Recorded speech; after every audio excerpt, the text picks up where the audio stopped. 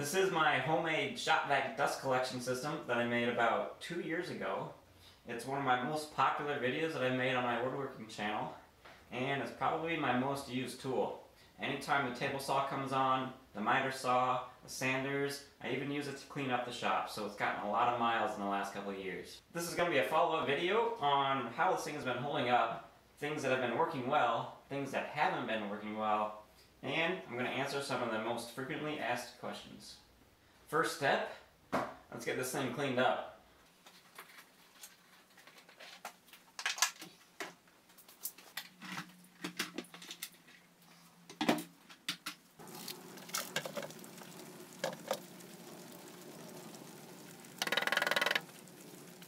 One of the most common questions I get is how much dust gets to the filter and in the top chamber.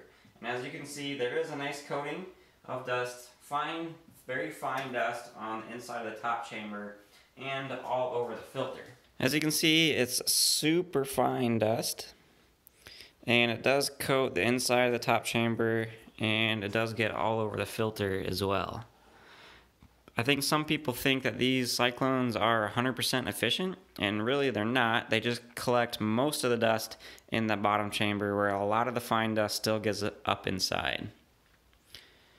Ultimately, some of this fine dust on the filter is a good thing. It does help the filter better and not let as many particles through, but it does reduce suction a little as well. I cleaned this filter a few times ago, so it's still in pretty good shape, but this gives you an idea of how much dust actually gets up into the top chamber. Another common question I get is, why didn't I make the lower dust chamber bigger? And the reason for that is I bought a 2-foot by 4-foot piece of polycarbonate for this project, and I wanted the whole thing to fit on that sheet. So the upper section was dictated by how tall the filter is, and that accounted for the majority of the polycarbonate sheet, and whatever was left over is how big I could make the bottom dust chamber. Now, I don't really have a problem with the size. I don't use this for a planer or a jointer that makes lots of big chips. I mainly only use it for finer dust and for cleaning up the shop, so I really don't have to empty it that often, maybe once a month, and that's okay with me. One of the most frequent comments in the original video is how I forgot to put silicone on the bottom of this divider on the inside of the Cyclone. And because I forgot to do that, all the dust has a tendency to collect in between the polycarbonate and this inside ring, and it doesn't really look the best. Functions okay, but that's something I forgot, and I can't really add it now either because this Cyclone separator plate is blocking me from getting inside, so live and learn. Now that I've got it cleaned up, I can show you the biggest problem that I have with this Cyclone.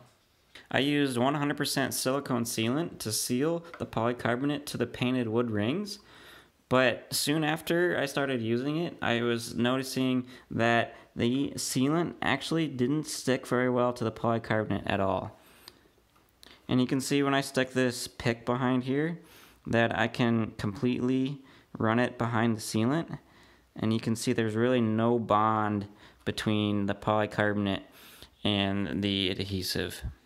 You can actually see straight through the bead of silicone, and you can tell that the silicone's not actually bonded to the polycarbonate at all.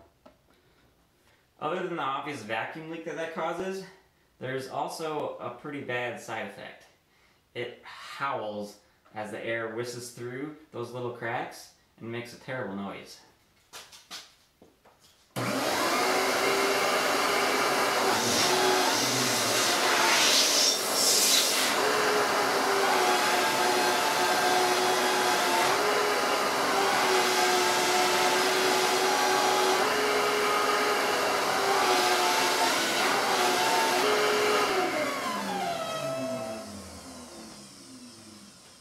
The silicone I used when I first built the dust collector was this just regular 100% silicone that I got from the hardware store.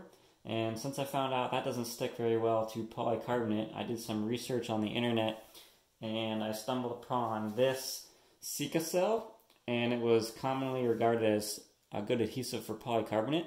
I bought it from a website that actually sells polycarbonate panels, and it was their recommended product. So I bought some to try to fix the dust collector leaks. And what I want to do today, before I try it on the actual dust collector, is do a test piece. I've got some scrap piece of polycarbonate left over from when I built the dust collector. I also have a piece of painted 2x4, which is painted with the same paint, the same red paint I used on the dust collector. So I want to do what's called a peel test, which is a common adhesive strength test, where I'm going to apply a bead of each silicone to both substrates, one to the painted pine and one to the polycarbonate. I'm going to let that cure for several days, and then we're going to try to peel it off and see which one sticks the best.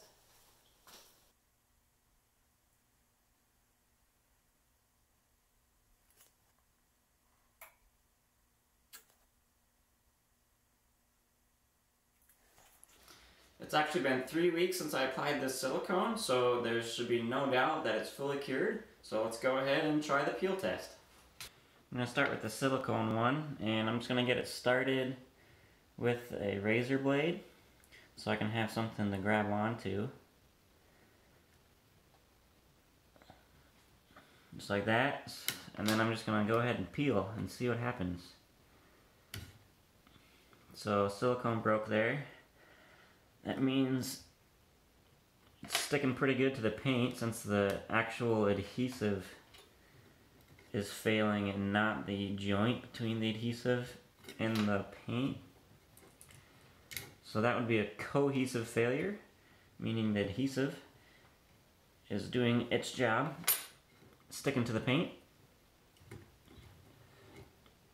Yep, I would call that a pass. Now let's try the Cyclone adhesive.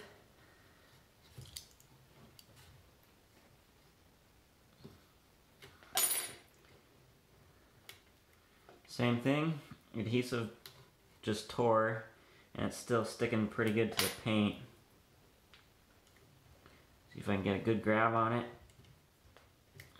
Yep, looks like the Cyclone also is a cohesive failure. Sticking really good to the paint. Yep, call that one a pass. Let's try it on the polycarbonate now. So start with the silicone. Get that one started. Well, I can tell already. That is an adhesive failure. And that is a total fail. Okay, moment of truth for the Cyclone on polycarbonate. Let's get that started. Looks like it's sticking pretty good to the polycarbonate. See if I can get a really good grip on it. Yep, I can't get it to come off of the polycarbonate. Looks like it's sticking very well. That's a pass. Well, I think the results of this test are pretty obvious. If you need to glue polycarbonate, like in this case on my dust collector, avoid 100% silicone. Get yourself some of this.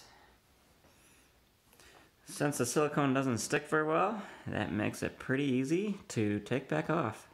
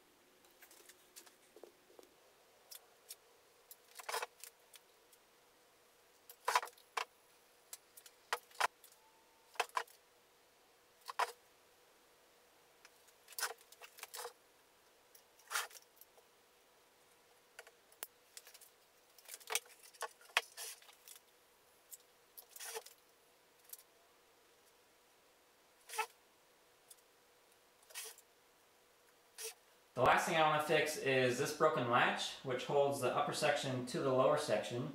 I previously made it out of a piece of plastic from my cutting board, and I remade it this time out of aluminum, so that'll be much stronger and look a little better too.